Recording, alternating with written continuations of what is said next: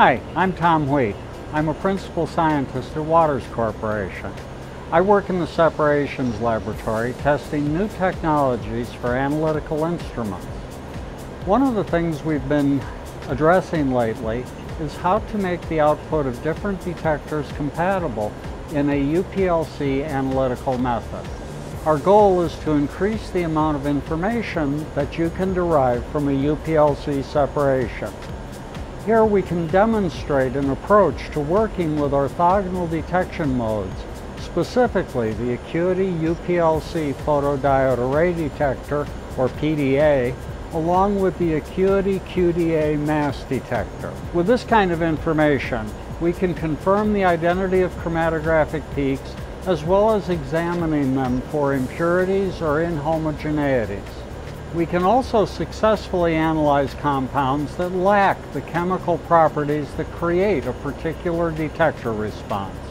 And finally, we can use the orthogonal detectors during method development to track the chromatographic behavior of the sample components as we explore the separation space.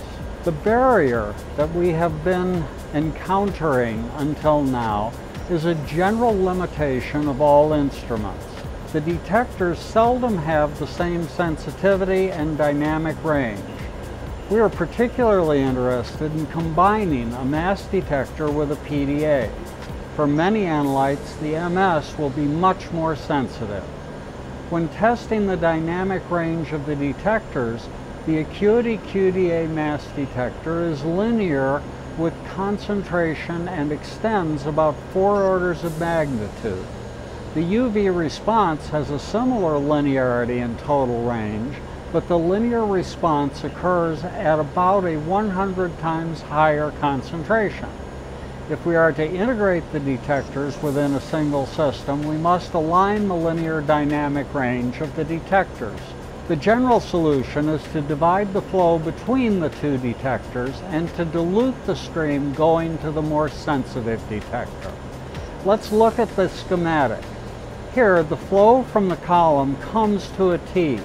Most of the flow continues to the PDA, while a fraction crosses over to flow toward the MS detector. The fraction of the diverted flow is determined by the length and inner diameter of the crossover capillary. The flow to the MS is diluted with a makeup solvent. To help you accomplish the split and dilute technique, we have developed an ACQUITY isocratic solvent manager. It includes a set of restrictor modules that can deliver different proportions of dilution of the column eluate. Each restrictor has a different crossover restrictor to give different levels of dilution. The tubing in each part of the flow path is controlled to give the controlled division of flow, and the T's and junction are carefully engineered to minimize dispersion.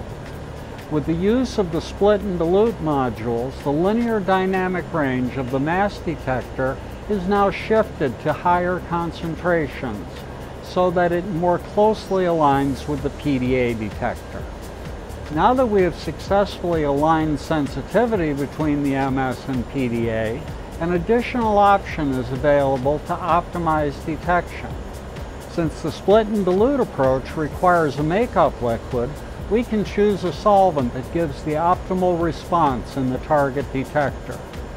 Here we're focusing on the ACQUITY QDa MS detector.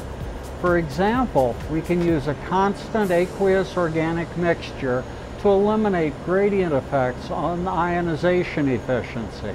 Or we can use propanol to enhance ionization efficiency, especially in the negative mode, without deleterious effects on the chromatography and viscosity.